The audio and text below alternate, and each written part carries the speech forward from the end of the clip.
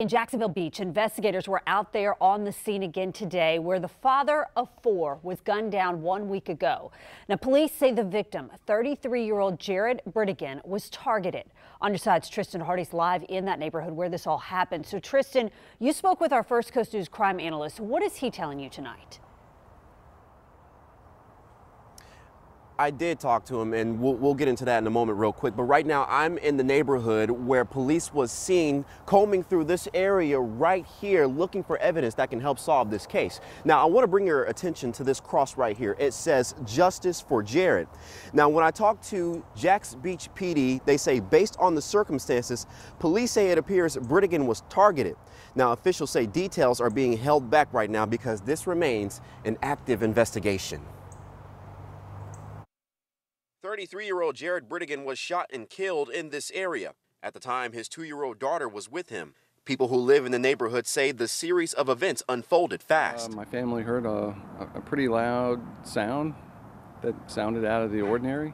During the day, police were sifting through these trees and tall grass for evidence. To JBPD, it looks as if the victim was targeted.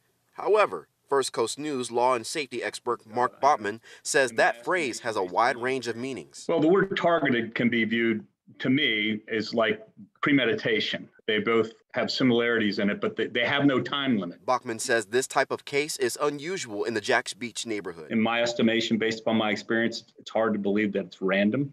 Clearly, whoever did this, to me, it's pretty heartless and callous. This is, if whoever did this didn't care. And hopefully the police will be successful in finding the perpetrator. Now, sources tell First Coast News neighbors heard something go down prior to Bridegan's murder. That even the neighbors had said that the individual may have been involved in some sort of altercation that took place at a park or a baseball park nearby, close to that subdivision.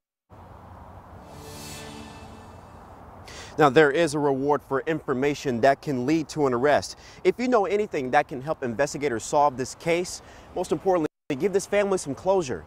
Call Crime Stoppers or call the police. We're live in Jax Beach. I'm Tristan Hardy, First Coast News on your side.